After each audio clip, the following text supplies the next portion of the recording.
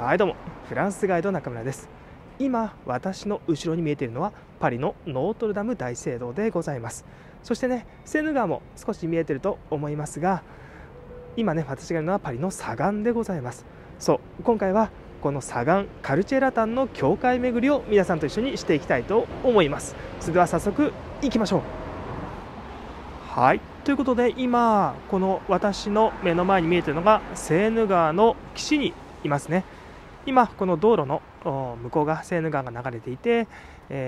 私たちはねその左岸にいるということです。そしてここに見えてくるのがノートルダム大聖堂ですね。そしてこのままぐるっと流していくとここに道の名前が見えてきます。ケ・サン・ミッシェルというところにいて、そしてここが地下鉄というかね、郊外鉄道というんですけども RER-B 線の入り口になっています。サンミッシェルノートルダムっていうところですね。はい、そしてね、このグザビエ・プリバっていう裏道、これもね後で通っていこうと思うんですが、違うね裏道を紹介したいと思います。ほら、こんな風にしてノートルダムが今目の前に見えていますよ。この辺はね、お土産屋さん通りになっていて、普段だったらね非常に賑わっているところです。さあ、これから見ていただく裏道というところはですね、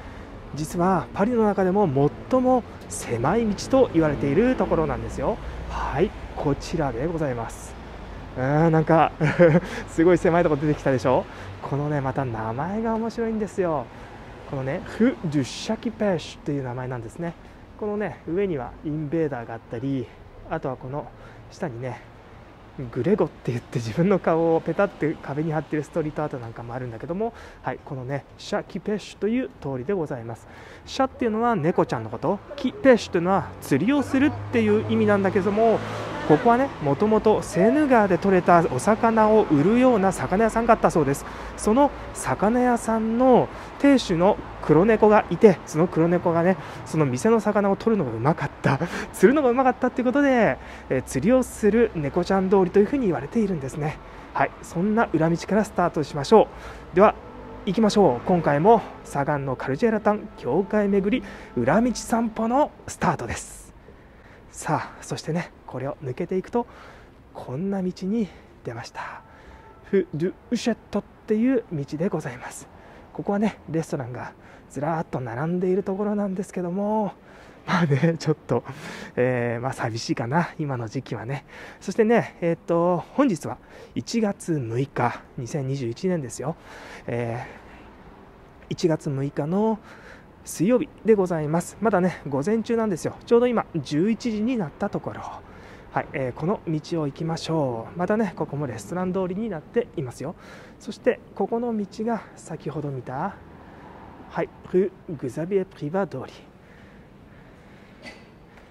さあこの道を行きましょう。レストランがね、ほとんど閉まってしまっている状況ですが、ここもね非常に古い道ですよ。そしてここにはぎっしりとレストランが並んでいるっていうようなところですね。ここはね観光客もすごい多いところなので、普段だったらねここ、もう観光客を取り合いしているんですよね。店のねその店員さんとか亭主っていうのがこの窓の前に立って、ドアの前に立って、それで客引きをしてるんだよねこの辺は食べてきな、うち美味しいよとか言ってね、どっから来たのとか言ってて、でちょっとねなんかその客引きが逆に怖くて逆に入りづらいという、そういうところでもあるんですが、このレストランとかねすごい古そうですよね。レストランル・ラタンと書いてあります。ラタンというのはラテン語っていう意味。さあそしてねこの違う通りに入ってきました。フ・サン・セブラン通りでございます。そしてこのフ・サン・セブラン通りを左に曲がろうとすると、もうねこういうふうに教会が見えてくるんですよ。サン・セブラン教会です。ボンジュー今ケバブ屋さんがボンジューって挨拶してくれました。あそこのケバブはねいつも入ってるんですよね。私もここ何回も下見してるんですけどその下見のために結構食べてます。だからもう仲良くなったって感じなんですけど、はい、このねサンセブラン教会が見えてきました。そしてねこの塔13世紀の塔ですよ。はい、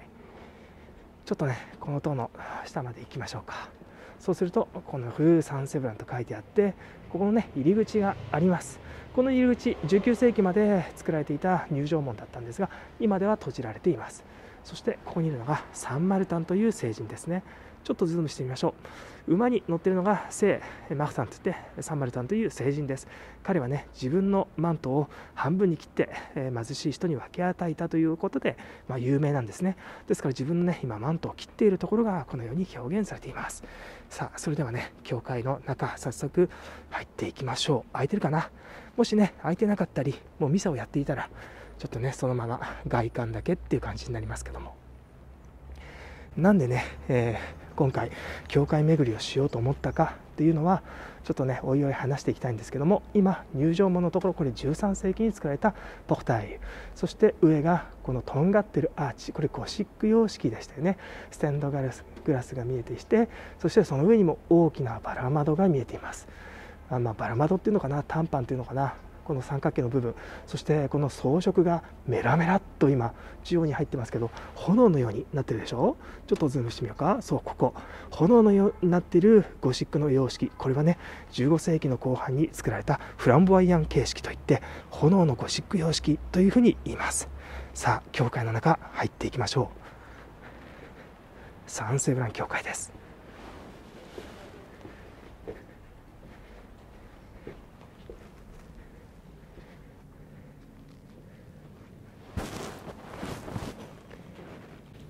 今中央のね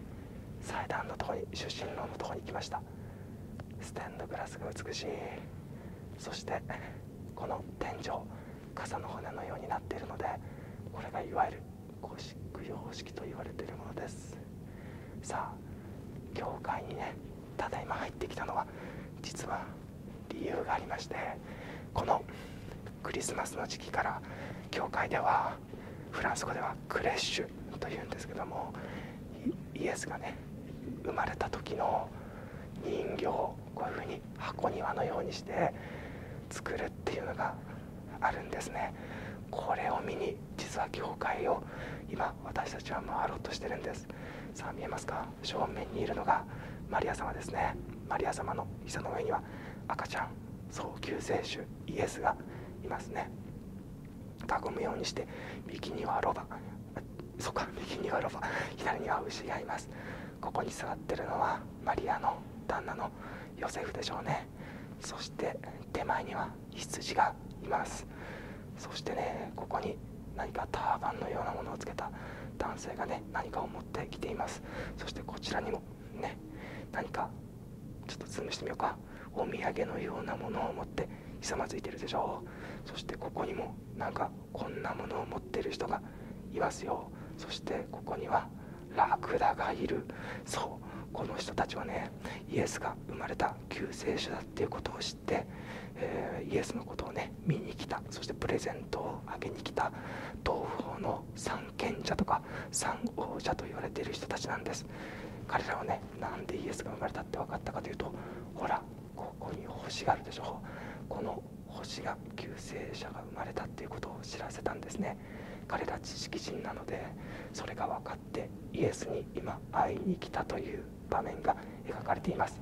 ちなみにね、羊飼いたちがなんでここにいるかというと、イエスが生まれた時にですね、こういうふうに天使様が現れて彼らにお告げをしたから羊飼いたちもいるという、そういうねことになっているんです。このような、クリスマスの時期にはね、教会にこのようなクレッシュというね人形を飾ってお祝いをするという風習がフランスにはあるんですね。ではね、教会ぐるっとちょっと回っていきましょう。こちらの教会はゴシック様式でございまして、このねちょうど祭壇の後ろにあるこの屋根が素晴らしいんですよ。すごいでしょ、この筋というかこんな感じ、すごいね複雑にこういう風になってるんですよ。まあね、これはもともとは天井を支えるための筋だったんですけども、ゴシックの後期になってくると、まさにフランボワイアン様式になってくると、このね天井を支えるだけではなくて天井を装飾するという、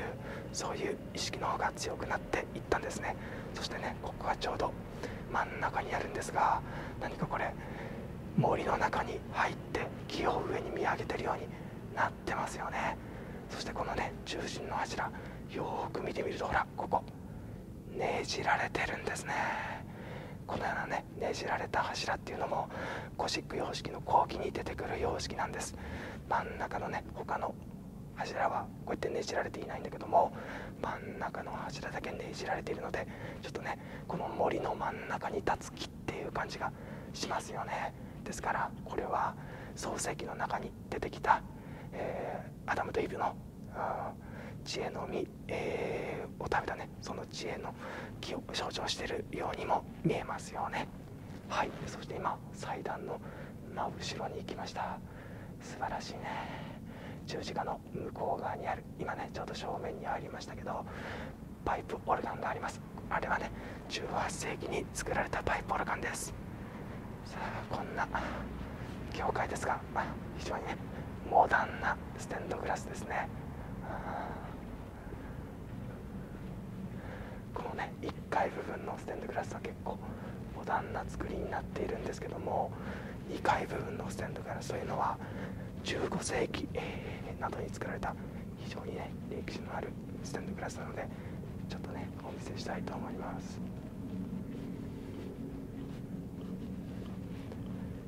はい、上ですね。この上のステンドグラス、美しいな。上のステンドグラスはね、これは15世紀に作られたステンドグラスというふうに言われているんですよ。ちょっとねズームしてみようか。こういったも光り輝くようなステンドグラスでございます。はい、こんな感じでね素晴らしい教会でした。それではね外に出てきましょう。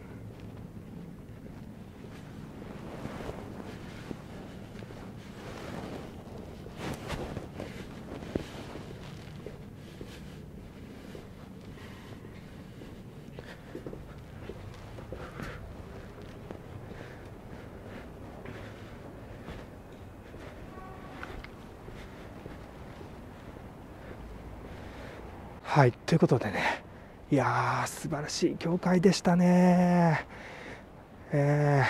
ちょっとねもうちょっと進んだ時に教会振り返りましょう。美しい教会ですよ、本当にね。この辺でいいかな。はい、この教会でございました。サンセブラン教会ね。本当に裏道入ったらすぐに出てくるようなね、ちょっとびっくりするような教会でしょ。こういうふうにね中世の時代においてはもう本当に家と教会がぴったりとくっつくように建てられていたんですよね。今ね私たちが歩いているのはここ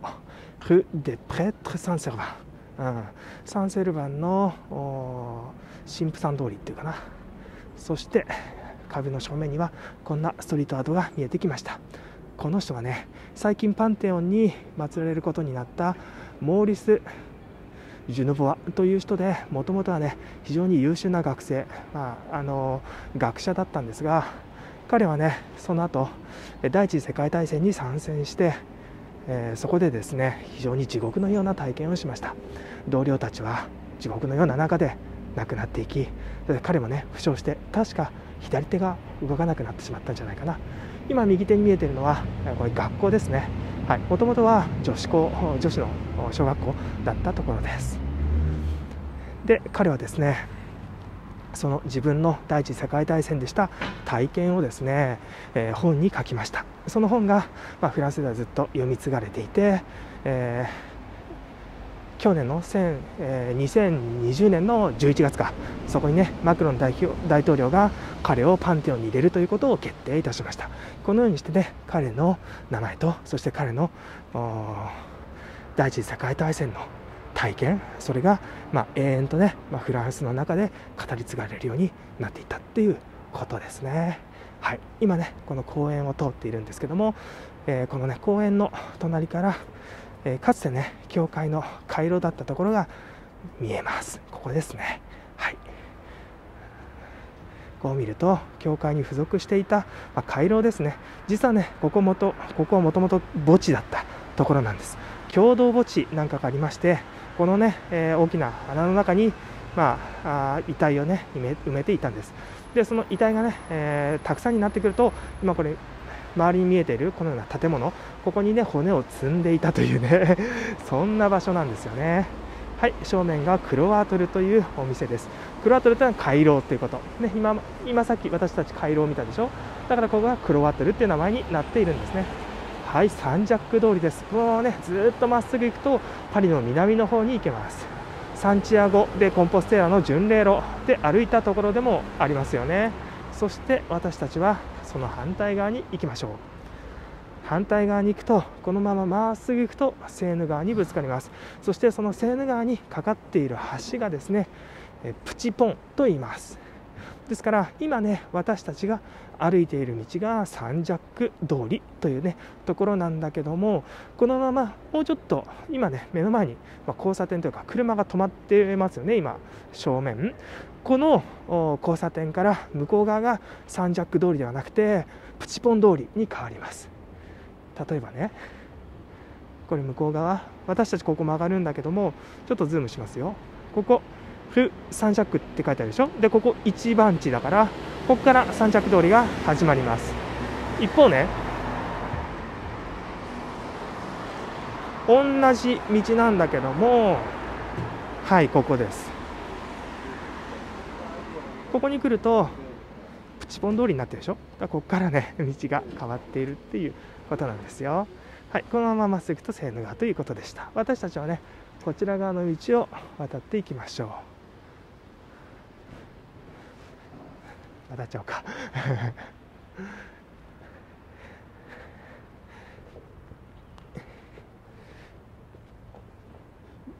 はい、こちらです。ガランド通りというところを渡っていきます。そうすると目の前にねまた教会が見えてきましたよ。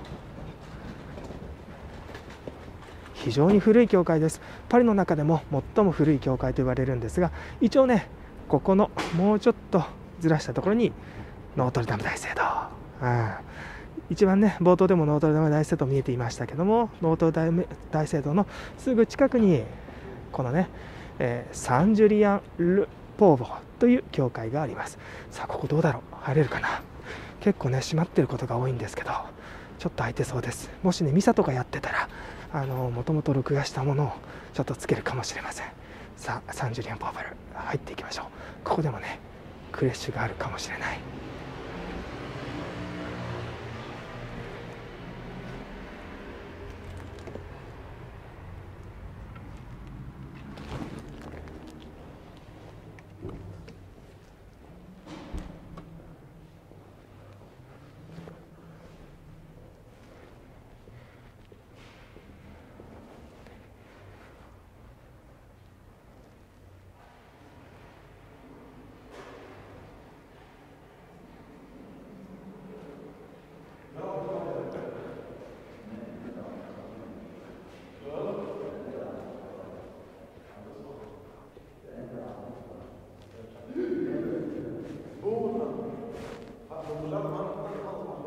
すごいクレッシュがありますよ。ここにこんな感じで機械仕掛けになっています。これね生の植物、本物の植物やってるからすごいいい香りがします。ここには何か八百屋さんのようなものがあって、ここはなんだ、卵屋さんだ。そしてほらここに三賢者たちがイエスのもとに向かっていますよ。そしてここは町になってるんだ。ここはなんか行商屋さん、向こうには暖炉が見えている。ここは暖炉があるのは鍛冶屋ですね。そしてここにこれは何、羊毛を飼ってますよ。この上は洗濯をしていて、でここにおばちゃんがこれ旦那さんのお嫁さんなのかな。あなたご飯よみたいなのを下ろしてますね。そしてこちらには釣りをしてるんだな。釣りしてほら釣れてるじゃんここ面白い。ほら魚釣れてますよ、ほらピョーンと。そして風車が回っていて、イエスはこのねちょうど真ん中にいるんでしょう。ほら、羊飼いが訪ねに来てるじゃないですか。そしてここの家にはマリアとヨセフと、そしてイエス様がいらっしゃいましたね。そしてこの上にも町が広がっていて、そしてこの上にも羊飼いたちがいますね。羊をこうやって抱えている。このね、もともと羊飼いっていうのは、迷える羊を、群れに連れてくるというのは救世主イエス・キリストの、例えでもあるので、こういうね姿をしているんでしょう。いやー面白いな。ここにもなんかあるな。いやもうずっと見ていたいっていう感じですけども、素晴らしいクレッシュがありました。サンジュリアン・ポーヴルというねところの教会でした。今ちょうど今日まさにエピファニーなので、その準備をされているって感じですね。ここはね12世紀の建築なので、見てください。アーチがこのようにとんがってないでしょ。ロマネスク様式ですよ。こっちもねロマネスク様式、すごい分厚い壁になっているのが分かると思います。さあちょっとね邪魔にならないように教会出ましょう。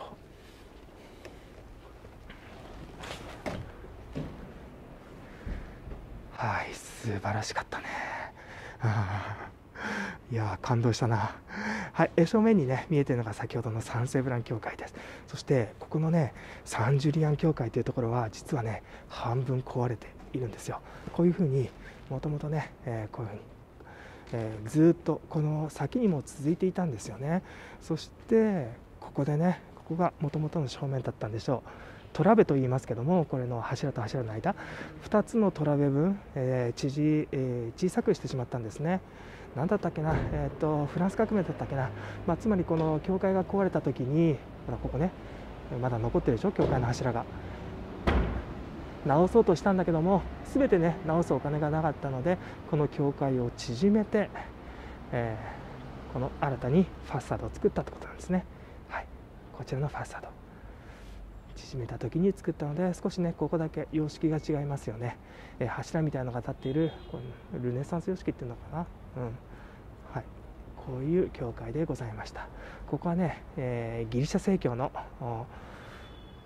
教会に今ではなっています。さあそしてここにね井戸のようなものがあります。これ実はねローマ時代の井戸だって言われてるんですよね。ローマ時代ですから、その紀元後2世紀とか3世紀だと思いますけども、はい、そしてここはねローマ時代のその敷石、道の石の一部だっていうふうに言われているんです。こんなね非常に歴史のある教会でございました。さあそれではねこのまま先に進んでいきましょう。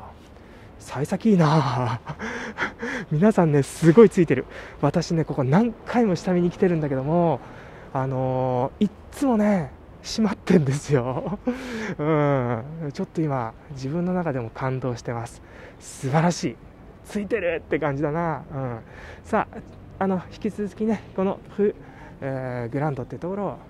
ガランドっていうところね行きましょう。ここもね古い道なんですよ。すごい古い道、中世というかね、もうこれガロロマンといって、もうローマ時代からある道だっていうふうに言われています。ですからね周りにある家もすごい古いでしょ。こんなね、今日は古い道っていうのを選びながらね、教会巡りしていきますよ。はい、いや素晴らしいね。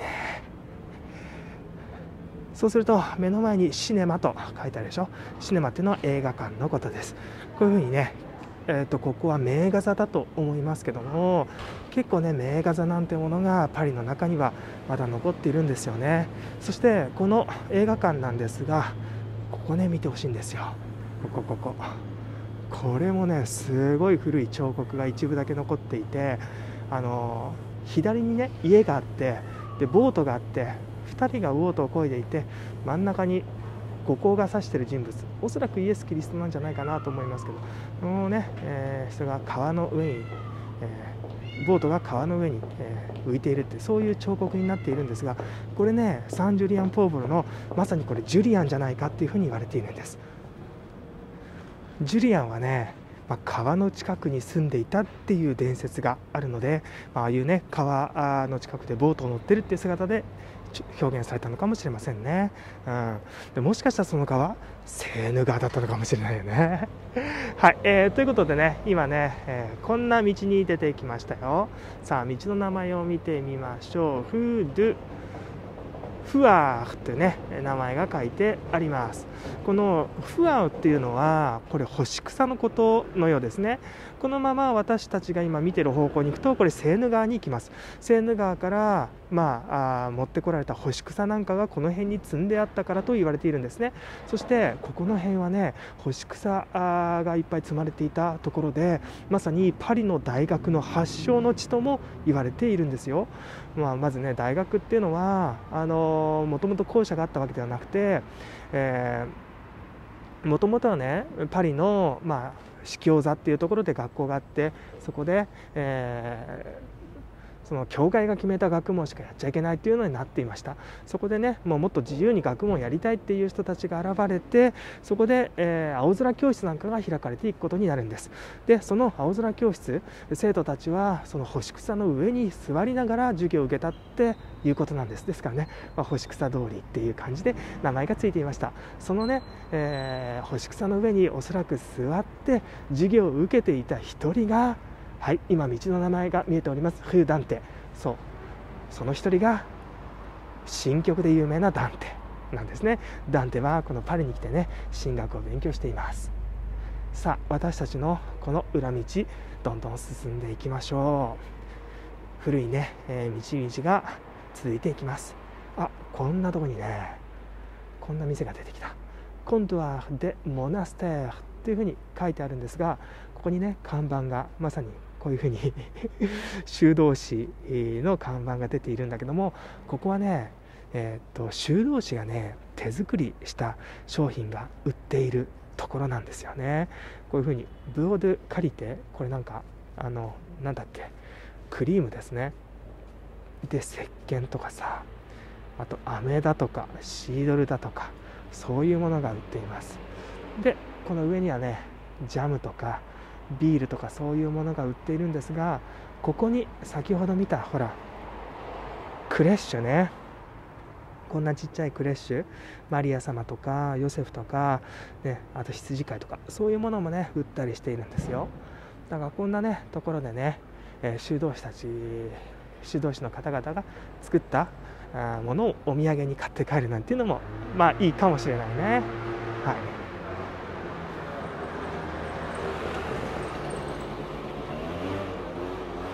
ラ・グランジュ通りというところなんですが、このね建物こういうふうにボーウィンドウっていうのかな、ちょっとねせり出した窓があって非常に住み心地が良さそうです。天気がね太陽が入ってきて非常に気持ちいいでしょうね。そしてすぐ歩けばノートルダム大聖堂、最高じゃん最高じゃないかって感じがしますけども、さあ私たちはこの道を入っていこう。はい、こちらでございます。でゾングレっていうのはイギリス人のことです。イギリス人がね、かつてここに、イギリス人学生たちが、ここに、よくいたっていうことから、言われているところなんですが、面白い店が出てきましたね。この赤い、店構えで、そしてメガネかなんかがねここにかけてあります。ここは昔有名なキャバレーだったところで、19世紀のね小説の中でもよく出てくるような、お店だったみたいですね。今ではねギャラリーになっていました。さあこのままねずっとまっすぐと進んでいきましょう。そうすると分かります？手前に階段が出てきたでしょ。その階段の上にあるこのお店がねオビューカンプといってですね、ハイキングとかトレッキングとか、あと巡礼とかね、そういうのの、道具を売ってるところなんだけども、この階段よく見てください。この階段よく見るとね、手前の段数と奥の段数って違ってるでしょ。ほら向こうに行くと段差なくなってるじゃない。つまりここね少しずつ丘になっているっていうことが分かるわけですよ。はい、ということで、ね、私たちはねこのね丘を少しずつ登っていきます。この丘がねサントジュヌビエーブの丘というところですよ。ボンジュー。はい、このまままっすぐ行ってね丘を登っていくんですけども、ちょっと寄り道して地下鉄の駅の方に行きましょう。そうするとねモベールムチュアリテっていう駅があります。そこにね、ちょっとした広場があって商店街のようになっているので、そこをね紹介したいと思います。ここね信号ないんだけどね、こういう風にして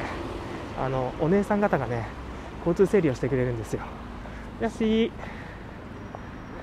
ありがたいですね。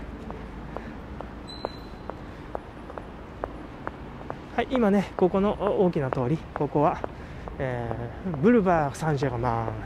マン大通りです。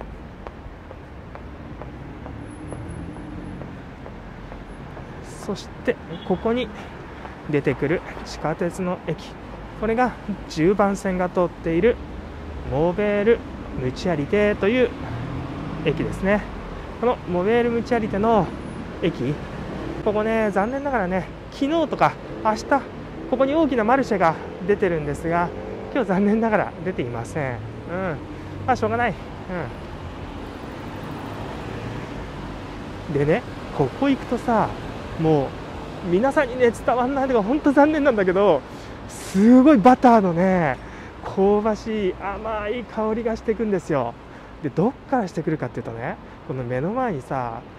すごい仰々しくポミエプリって書いてあるでしょ。これ一等賞って意味なんだけど2018年一等賞取りましたよっていう風に書いてあるわけで、ここはね、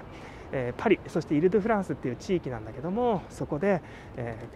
バタークロワッサンの一等賞を取りましたっていう店なんですよ。ここのねクロワッサンがすごい美味しい、一等賞取ってるぐらいだからね美味しくて、パンも美味しいんですよね。そしてね、このショーウィンドウがあるでしょ。ここにあるのが、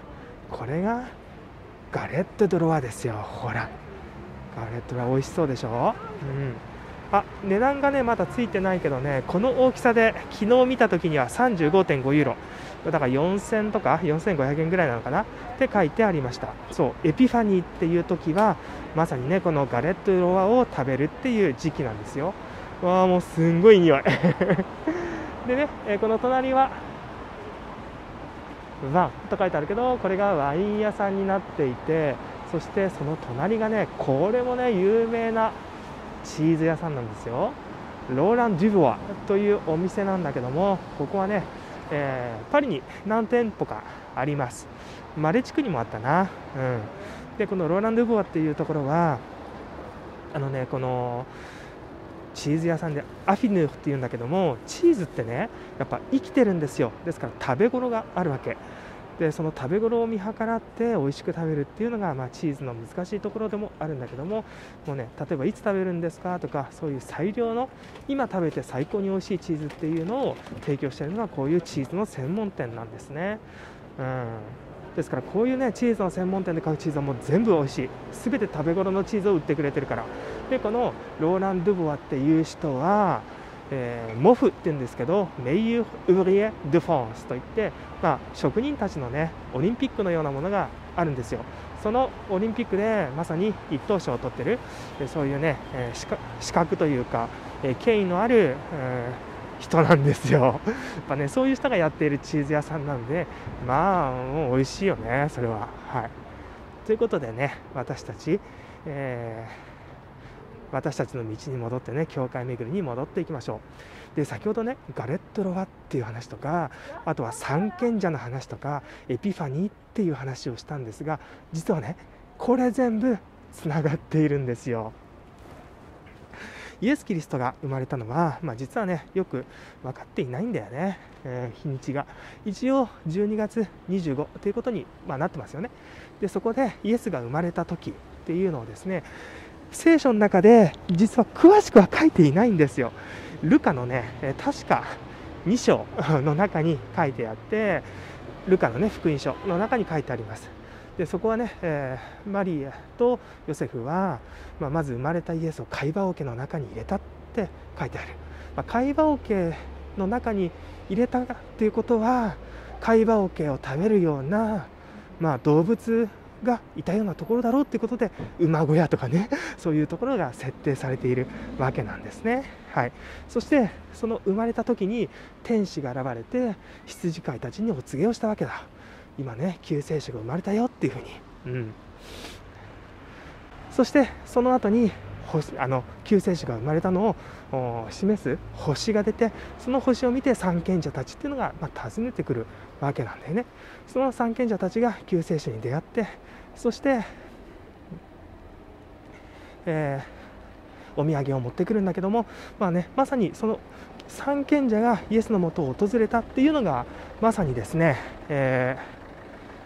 エピファニーというお祭りで、そしてそのお祭りの時に食べるのがこのガレットデロワっていうものなんですね。はい、では3つ目の教会に入ってきました。大天使の教会というところです。ここもねちょっと空いてるから入ってみようか。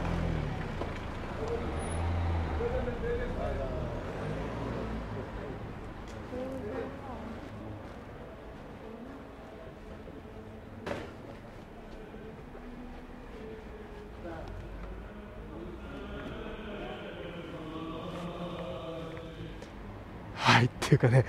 今ミサをやってもう中ぎゅうぎゅう詰めだったんでちょっと入れる感じじゃなかったですね。ということでね、ちょっと今回はここの外見だけにしておきましょう。はい、ここにね、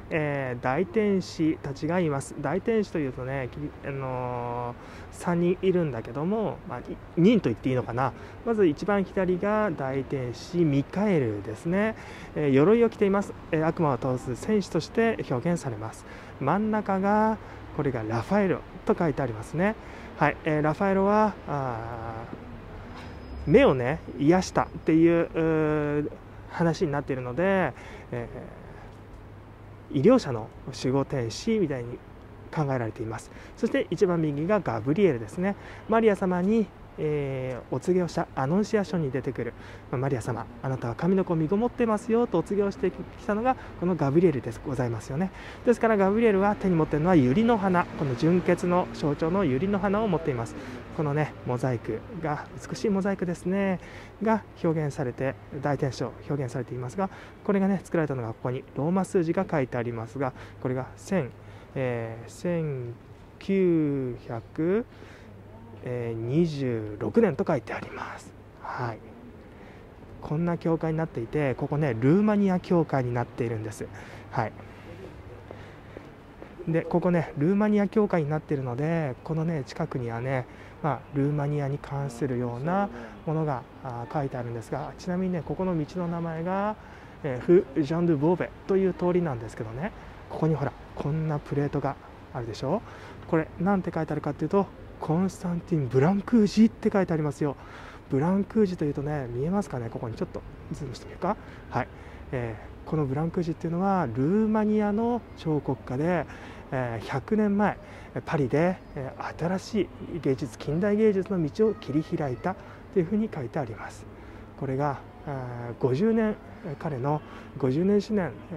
50周年記念の記念としてここにプレートを入れたというふうに書いてありますね。ブランクージュといえばね、ロダンの弟子でフランスで活躍した建築家、彫刻家ですよね。非常にモダンな建築じゃなくて彫刻だ彫刻を作った人で、そうルーマニア人だったんですね。ですからこのねルーマニア教会の近くに彼の、記念碑がね立っておりました。さあこんなところに階段がありますよ。このね階段もね面白いんですよ。こんなところにねパネルがあります。ちょっと見てみようか。ほらこんなところにパネルがあって、ここでね、イシヌベジタリゾンシュミューって書いてあるんですね。パリ市がねこの壁を緑にしようとしていますよっていうふうに言っているわけ。どういうことかというと、ほらここにね植木鉢っていうのは木が植えてあるでしょ。ただこれ単なる木じゃなくてツタになっている木なんですよね。ですからここにまた針金が渡してあって、ここにこのツタがね這うことによってこの階段が緑になりますよという、そういうね緑化計画なんです。いやー美しいですよね。だからこういうところが緑になって、でなんかその心地いいじゃないですか。それに涼しいでしょ、夏とかになるとさ。だこういう風にして少しずつ努力しながらパリの街っていうのは緑化計画、美しいパリっていうのが、作られていくんですよね。はい、そして今階段を上ったらこんな彫刻が出てきましたよ。一体何なんだろう。ここにね、ちょっとまず正面に回ってみましょうか。引き続きジャン・ドゥ・ボーベ通りですけども、はい、こんな彫刻でございます。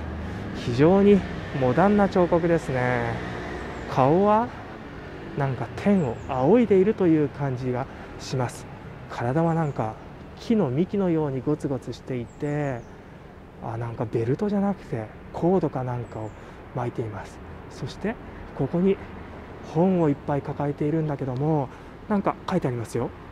エミネスクと書いてあります。さあ鋭い方はもう分かったかもしれない。はい、この人はねルーマニアの非常に有名な詩人で、ルーマニアを代表する詩人と言ってもいいかもしれない。この人がミハイ・エミネスクという人です。1850年から1889年だ、39歳で亡くなってんだな。ちょっとねここにフランス語で記載がありますから読んでみましょうか。この人はルーマニアの最も偉大な、ロマン主義の中の最後の詩人であると。そして彼はフランス文化を伝え、そしてその作品は世界中でなんと64の言語に翻訳されているっていうふうに書いてありました。でこれをね、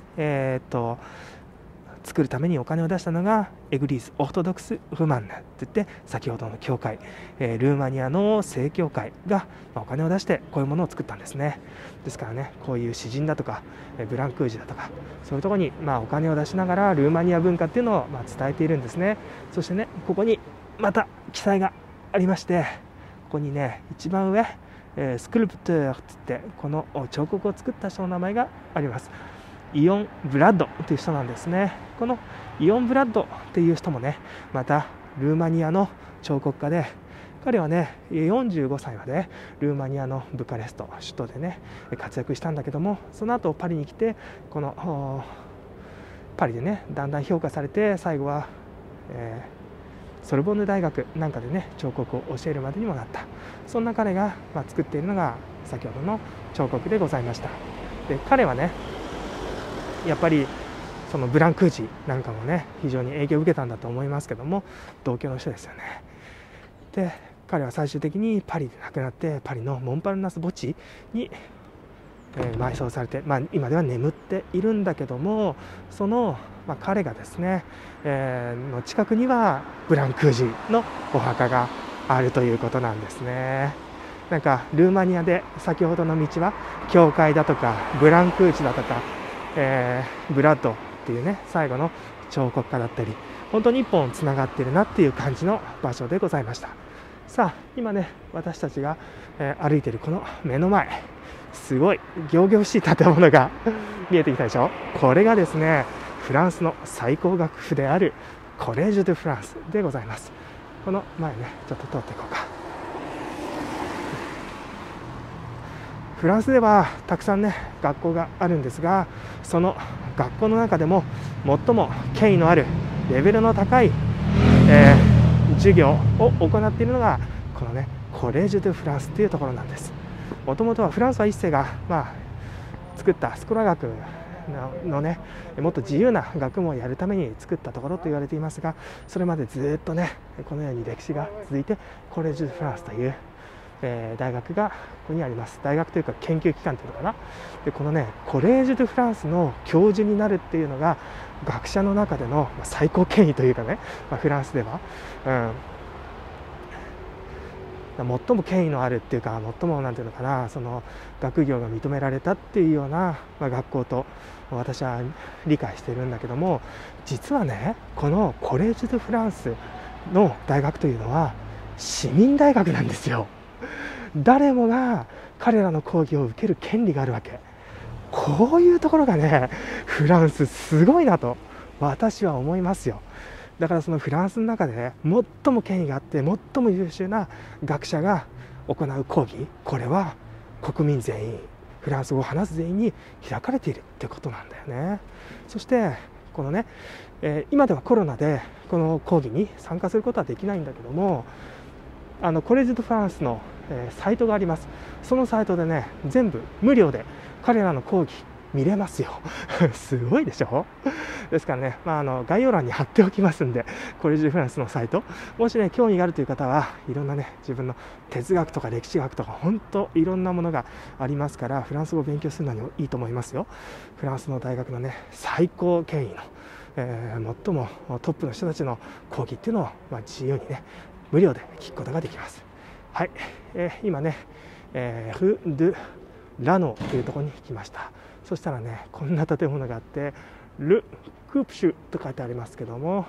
こにまた記載があるかちょっと見てみようか。はい、ル・クープシュ・メゾン・フォンデ・オン・ミルヌソン・ソーソンで1962年にこの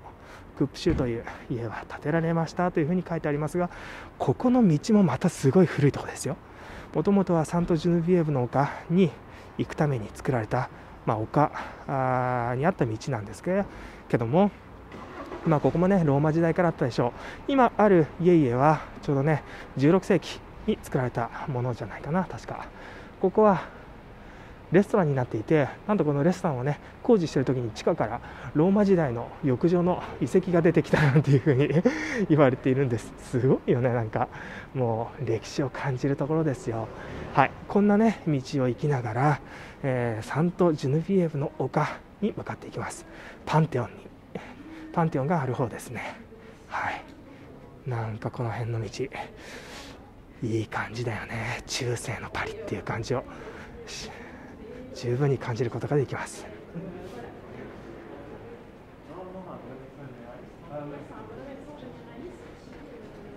さあそしたらねこの道の角に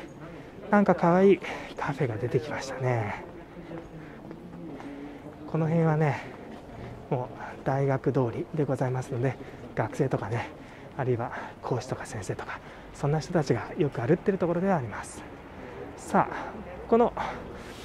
可愛らしいカフェを横目に見まして、もう一つ教会を皆さん一緒に訪ねることにしましょう。さあ道の名前ここにあるぞ。フ・ドゥ・キャロム、カルム通りというところに行きます。後でねこの道また私たち登ってくることになりますが、ここにもね教会があるんですよ。ここはいつでも閉まってんだよな。さすがに今日は開いてないだろうな。やっぱここはちょっと閉まってます。残念。はいね、教会見えてきました。ちょっと近く寄ってみようか。このねモニュモン・イストリック、歴史的建造物のマークがありました。ここの教会はサンテフレムといって18世紀に作られたと書いてありますね。はい、こんな教会です。ここはね面白いんですよ。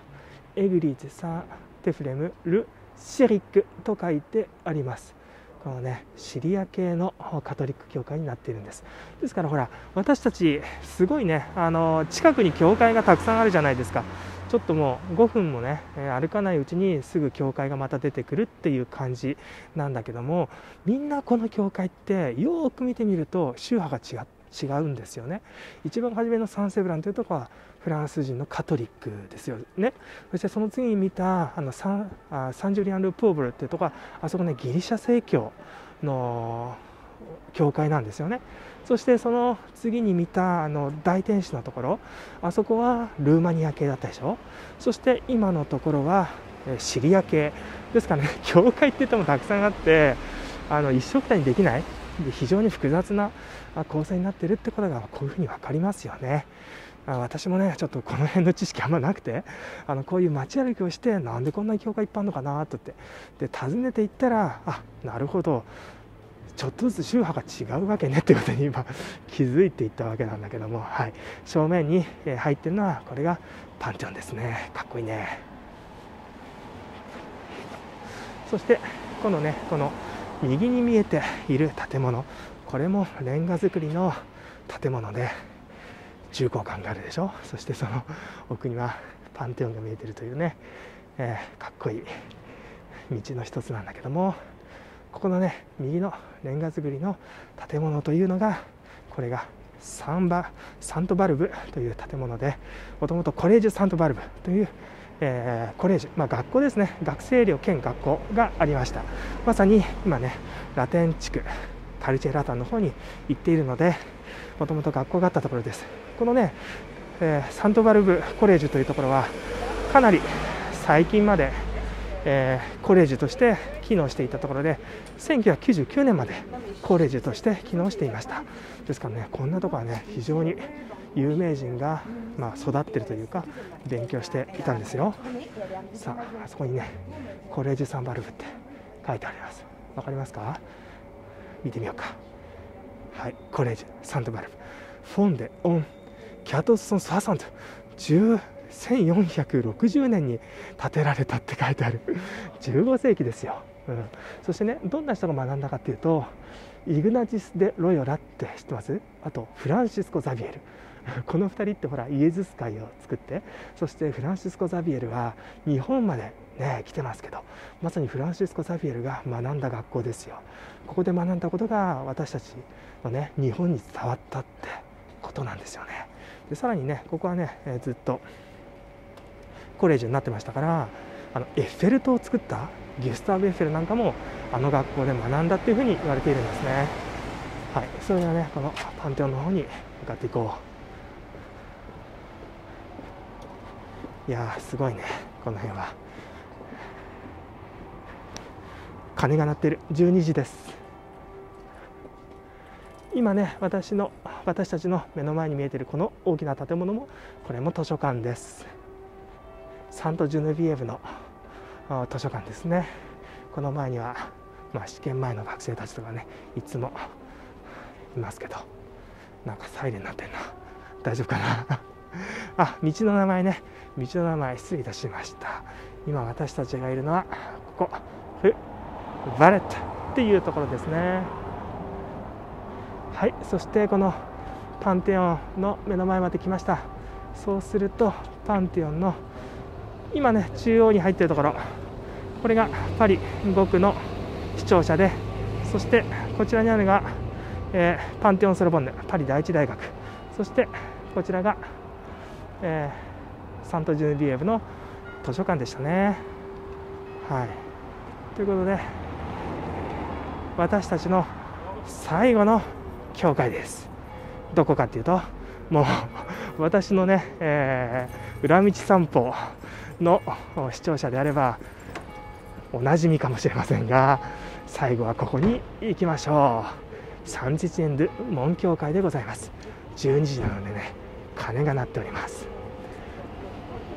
正面に見えている教会がサンテチエンヌ門教会、そして右手にまた塔がありますけども、このね塔が安理四世高校といって超進学校ですねフランス中のね秀才たちが集まるような学校です。ここからね超エリート学校、エコールノルマルスペリューとかエコールポリテクニックのようなね、そういうところに皆さんが入っていくことになるような、だからいるじゃん、ほらあそこに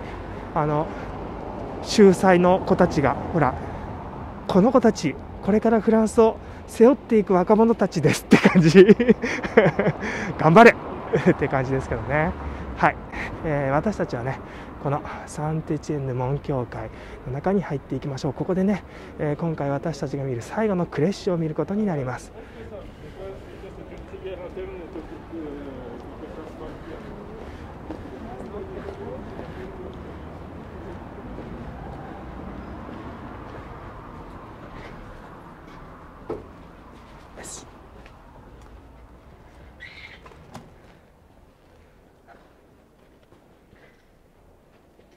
教会の中に入りましたよ。さあまずはクレッシュを見に行こう。はい、ここでございます。ありました。ここもすごい雰囲気があっていい感じですね。ろうそくが立っていて、イエス様が会話桶に寝ていらっしゃいますね。奥にはロバと牛がいて、そしてマリア様、贈り物をしている三賢者の一人もいます。でこっち側にはまたね、贈り物をしようとこれからしている三賢者たちと、後ろにはそれを祈っている人々も見えていると。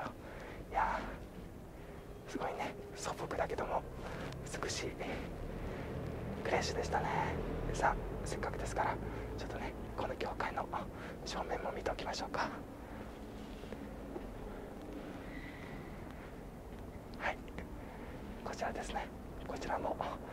今祭壇が見えておりますが、非常に美しいですよね。屋根はこのようにリブ構造になっていて、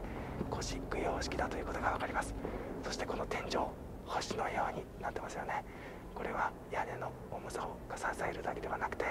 装飾的になっている、これもね、ゴシックの古希に出てくる様式です。で一番真ん中グレというんですけど、それが垂れてますよね。グレポンドンっていうんですが、こういうふうにね、装飾的な、屋根を支えるだけじゃなくてね、装飾的でそれがもう屋根から垂れ下がってるようになるっていうのがいわゆるゴシックの、最後のね、様式です。はい、ステンドグラスも美しいですね。そしてこちらにはパイプオルガンでございました。さあ、そういうことでね、私たちのサガンカルチェラタンの教会巡り、まさにね、この教会の中にあるクレッシュを見て回るというものでございました。さあmerci merci merci。 はい、やっぱね、こっから出たらこれを映さないといけないでしょうっていうパンテオンという感じですけども、さあもうね、ここでもちろん終わってもいいんですが、せっかくですから、もうちょっとね、この私たちの散歩を続けましょうか。はい、ということで、この1月6日っていうのは、6日っていうのはエピファニーっていうね、時だったんですよね。この三賢者たちがイエス様を訪ねてくる日がまさにこの1月6日で、それに合わせてガレットデロワを食べるんですね。ですから今回は私たちもね、この1月6日の撮影なので、教会をね、いろいろと回ってイエス様に会いに行ったとまさに私たちが三賢者であった、三賢者の一人であったということなんですね。はい、ここのね、道が前回のね、私のカルチェラタン裏道散歩のところでも紹介したところなんですけども、この階段、ミッドナイト・イン・パリ、ウッディ・アレンの映画ですけども、主人公が真夜中ね、道に迷ってしまって、そしてここにね、座りながら行くと、なんか真夜中になったら教会の鐘が鳴ってね、中世のクラシックカーがここに止まって、お前乗れとか言って、そしてそれに乗ったら1900年だから20世紀初頭にタイムスリップするっていうね、そういう映画でございましたが、まさにね、この道が表現されていました。でこの道、まさにね、そのタイムワープするための車が、登ってきた道っていうのをちょっと下っていきましょう。そうするとね、こんなジャズの名盤とか売ってんじゃないかな、レコード屋さんとかね。そしてこの反対側にもほら、こんなね、ラ・ダム・ブロンシュって書いてあるんだけども、ここもミュージック、華道って書いてありますけども、ここも古い音楽のね、レコードとか売ってるようなところですよ。はい、ここの道を降りていきましょう。ここの道の名前がね、出てきますよ。この道の名前は、はい、フ・ドゥ・ラ・モンターニ・サン・ジュヌビエーブ、サント・ジュヌビエーブの丘通りという名前ですね。そしてね、ここね、下るとき、皆さんにぜひやってほしいのが、振り向いてほしいんですよ。振り向くと素晴らしい光景が広がってますよ。いいですか？振り向く。はい、こんな感じ。サンテチエンヌの教会がこんな感じで見えるんです。いいでしょう何かね中世に迷い込んだっていう感じがしてきます。そしてね、私たちが今度行くのはここデカルト通りというところなんだけども、はい、ここにいるのはルネ・デカルト方法除雪とかね小説を書いた人ですけども、小冊、我思うゆえに我ありというね言ったのが、このデカルトでございました。そして今正面に見えてきた門がエコールポリテクニックと書いてあります。エコールポリテクニックといったら、これナポレオンボナパルトが作ったフランスでの理系の最高学府ですね。最も頭のいい優秀な学生たちが行くエンジニアを作るための学校です。そんなねエンジニアのための学校だから、この門にもねすごいですよ。ちょっとズームしてみようか。ほら、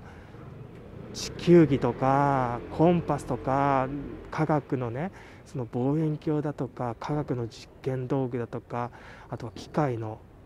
あれだな、これ水蒸気とかの機械かな、あとは車輪だとか、なんかそういう技術の塊というね、そういう装飾になっています。今ではここはエコールポリテクニックは現在はここにはなくてですね、別のパリ郊外に移転してしまったんですけども、ここはね門だけが残っておりまして、そして、そのね現在はこの建物は高等教育省とかなんかそんなものになってたと思います。ごめんなさい適当で。はい、ここにね噴水ありました。サントジュリエウの噴水といって、ライオンちゃんのね口から水が出ている時もあります。もっとね大きい、噴水があった時代もあったんですけども、このねエコールポリテクニックができたタイミングでその噴水はね、縮小されてしまったということです。そしてこのままね、丘をずっと下っていくとまたセーヌ川に行くと。そしてね今回、これをね終えるにあたってこんなところも紹介していきましょう。残念ながらね閉まってるんだけども、このレ・ピポっていうところ、ここはねもう学生たちでにぎわうようなすごい美味しいビストロで、ここめちゃくちゃ安いです。私もね食べたことあるんだけども美味しくてうまい、そんな感じ。エコールポリテクニック通り、そしてねここを少し行くと今でもね並んでる、そこは正面はケバブ屋さんなんだけどさ、紹介したいのはねここです。こっちじゃなかった、こっちここトランツァイといってね、これはですね友人にここめちゃくちゃ美味しいよって言って教えてもらった店で、今日休みなのかな、昨日僕ここで食べました下見した後ね、でこんなね、担々麺とかねそういうものを売っているんですけど、僕やってんのかな、僕がね昨日食べたのはこれ、これじゃないや、これ汁なし担々麺っていうやつで、ちょっとね油そばっぽいやつで、辛さをね0から6まで選べました。で3がね普通だよって言われたんで3を選んで食べたの、これ結構うまかったですね。フランス人たちもここに僕が買った時には並んでいて、ここ美味しいのって言ったらここも超おすすめと言ってましたね。非常に美味しいところなので、日本のラーメンという感じではないんだけども、麺もねシコシコしてて非常に美味しいところでしたので、こんなところのね散策する時の腹ごしやにこんなところで食べてみるのもいいかもしれません。ということでね今回この辺にしておきましょう。ありがとうございました。はい、ということでね今回はパリ左岸のカルジェラタンの教会を皆様と一緒に巡りました。1月6日のねエピファニー高原祭という日に皆様と一緒に教会にいらっしゃるイエス様礼拝できたことを非常に嬉しく思います。さあこのね動画少しでも面白いと思ったら高評価チャンネル登録ぜひともよろしくお願いいたします。皆様の感想をぜひコメントに書いてください。コメント非常に嬉しいです。それではねまた次の動画でお会いしましょう。さよなら。